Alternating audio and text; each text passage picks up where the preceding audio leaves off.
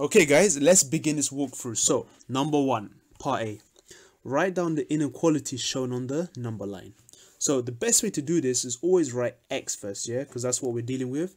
And we ask ourselves, alright, so where is the ball? The ball is at -3. And it's not shaded in, so we don't include it. And we can see that the line covers all of these numbers bigger than -3. So that means the values that x could take would be bigger than -3. And that's our answer. Now, part B, solve this inequality. Alright, so when you solve an inequality, just treat this sign over here like an equal sign, yeah? So just imagine it was 4y minus 13 equals y plus 8, okay? But instead of the equal sign, you can just keep it as the inequality. Now, to solve this one, we should move all the y terms to the left and the number terms, i.e. the non-y terms, to the right. So to move y across, it's a positive y. Move across the equal sign, you subtract y. So 4y take away y is 3y. And then moving -13 across, you go add 13. So 8 plus 13 is 21. And therefore, to solve this equation here, you just got to isolate the y from the 3. So you got to divide 3 across. And doing so, you got y less than equal. 21 divided by 3 is 7. And that's it. Y is less than equal than 7. Alright, number 2. Show that this equation here equals the right hand side. So what we have to do is simply resolve this one without using a calculator and somehow make it look like this result here. So to do this, the first thing we need to know about adding or subtracting fractions is that we must always have common denominators, and that is these values here. They have to be the same. Now to make it the same, and before we even get there, we should first change mixed numbers which look like this into improper fractions. So single fractions. So let's do that right now. So for 5 2/3, the easy way to do it is to simply multiply the whole number with the denominator, 5 times 3, and add it to the top. So 5 times 3 is 15, add 2 is 17, and 17 over 3, minus, same thing applies, 2 times 4 is 8, plus 3 is 11, and that's over 4. So since we got that done, all we need to do now is make common denominators. So we ask ourselves, alright, how can we make both these digits the same? Well, the trick is to multiply them by what they don't have. So because this is over 3, you should multiply up and down by 4. Because it's over 4, we should multiply up and down by 3. So we just pick the opposite numbers. And doing so, if we times up and down by 4, we're going to know for sure they're both going to be over 12. So this means you're going to have 17 times 4, and that's going to give us 68. And 3 times 4 is 12. And just to be clear, they're both over 12, yeah? And 11 times 3 is 33. And now we just tidy up. So we've got 68, take away 33. That's going to give us 35 over 12. And now the last step is to change this into a mixed number. Well, what you could do, you can just smash in your calculator right now. You could even do this in your calculator. This will give us this result. And then you can use your Casio calculator to shift it to a mixed number. But if you're not sure, we can just say, alright, 12 into 35 goes exactly 2 times and you get a remainder of 11. So you could just copy it straight out. And that's it, guys. This question is done.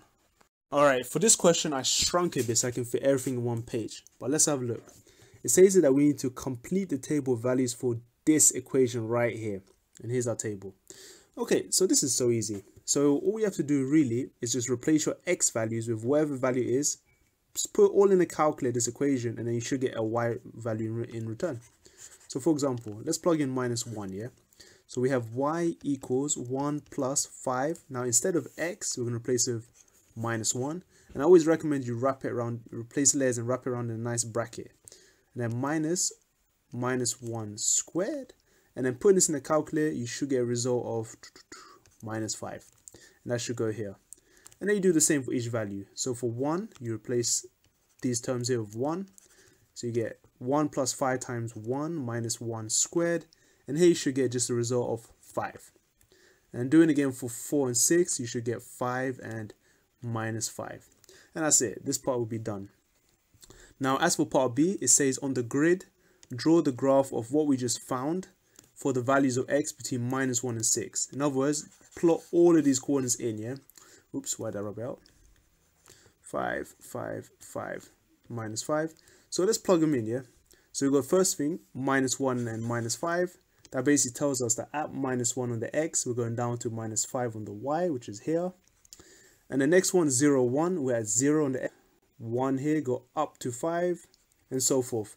2, 7, 2 up to 7. I'm going to speed this up a bit now. Now, at this stage, we're going to connect it. So here you go do this freehand, yeah? So do not use a ruler, because it's going to be a curve, yeah? So to do this, it's kind of hard. You're going to curve it like this. Okay, not kind of like that, and then but you got to make sure you cut through every single corner. So, hold on. So like that. But anyway, have a go, yeah? It should look a lot better than that. Alright, number 4. So ABC and DEF are similar triangles. So similar means they are pretty much the same triangles but proportionally bigger, yeah? So whatever one length is because it's been scaled upwards, yeah? And same thing applies to everything else. Now, part A, work out the length of DE. So DE would be this side, which we're going to call X. Now, the easy way to do this is to basically look at two similar lengths. In other words, looking at 16 and 40 and asking yourself, how many times bigger is 40 to 16? Well, a quick way to do it is to just divide them, yeah? So in your calculator, you should write 40 by 16. And doing this, you should get a scale factor of 2.5. So this means that every single length here has been increased or multiplied by 2.5. Now to work out X, then we do the same thing. So we got 12. Since we know our scale factor is 2.5, we're going to just multiply onto 12. So 12 times 2.5 should give us 30. So 30 centimeters. Now for the last bit, it says that the area of triangle DEF is 525 centimeters squared. Okay. Find area of triangle DF in meters squared. Okay, that's easy. So there's nothing, you don't need to do no similar triangles or nothing. Cool. All right, so all you have to know, to go from centimeters squared to meters squared, well, before that, to go from centimeters to meters, we need to know that we need to multiply this or divide this by 100. Okay, so there's a scale factor of 100. This means going from the squared version, you got divided by 100 squared. If it was cubed, you would divide it by 100 cubed. So in other words, in our calculator, we're going to write 525 centimeters squared divided by 100 squared. And when you do that, you should get an answer of 0.0525 and meter squared. That's it. Not much to it, guys, yeah? And that's number 4 done. All right, my favorite question. Factorize x squared minus 5x minus 36. All right, not bad, not bad. So to do something like this one, it's just straight up easy, yeah? All we do is first things first to realize that this needs to be in this following form, which is a double bracket form. That's what we want it to be. And to do so, we just look at the last digit, 36, and we write down all the pairs of numbers that multiply to make 36. Well, the first one I can think of would be 6 times 6. Another pair would be 1 and 36. Now, is there any other pairs? Yeah, there's also 4 times 9, so 4 and 9. And I think that's about it for now. Yep, that's about it. So now the next step is to basically pick one of these pair numbers that have a sum or difference of minus 5, yeah? Don't worry about the minus 36. Think of something that has a sum or difference of minus 5. And the one I can think of right now would be the third pair. And the only way to get a difference of 5 if you did minus 9 and plus 4. And that's it, guys. You just put in the brackets. So you're going to get x minus 9, x plus 4. And just to be sure this is right, you can also see that minus 9 times plus 4 gives us minus 36. And minus 9 add 4 gives us minus 5. And that's it, guys. That's 5 done. All right, so after the easy one, now we got kind of a longer looking question. So let's check out number 6. It says here that there are some ice lollies in the freezer. The flavor of each ice lolly is banana or strawberry or mint or chocolate. Man, don't these guys ever use commas? Julius takes at random an ice lolly from the freezer. The table below shows the probabilities that the flavor of the ice lolly that Julius takes is banana or strawberry or chocolate. And don't forget, there's also mint. You kind of forgot what to say. Work out the probability that the flavor of the ice lolly that Julius takes is either strawberry or mint. When they say either strawberry or mint, this means you got to add up the probability of strawberry and whatever mint is. Now the question is, what is mint? Well, one thing we always need to know about probabilities is that the sum of all the probabilities must always add up to 1. And that's if you add them up, yeah? So basically, let's just call mint m for sake of it, yeah? This means that all these values, you just add them up. So 35 plus 32 plus 12, and then you put that in decimal, so there's 0 point all of them. 1 minus all of that, and mint should be 0.21 left. So just double checking that, yeah? 0.35 plus 0.32 plus 0.12, that should give you something. 1 is 0.21. That's mint. And therefore the question says, work out the probability that the ice lolly could be either strawberry or mint. And since strawberry is 32, the answer would be 0.21 plus 0.32 should give us 0.53. And that's it. Alright, number 7.